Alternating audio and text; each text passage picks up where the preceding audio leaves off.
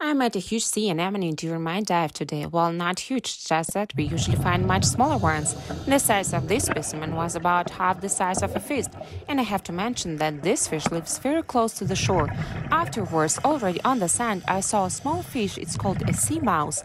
By the way, recently we accidentally found one while we were transplanting mussels.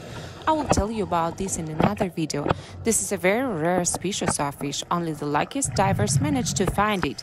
People can often find items of clothing underwater. This time I met a coral slipper, then another one, and then I realized that I could open my own store.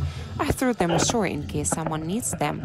Also, during the dive, I tested an inexpensive metal detector and realized that even with such a toy, you can find interesting fishing gear, touch history, and collect some money for coffee.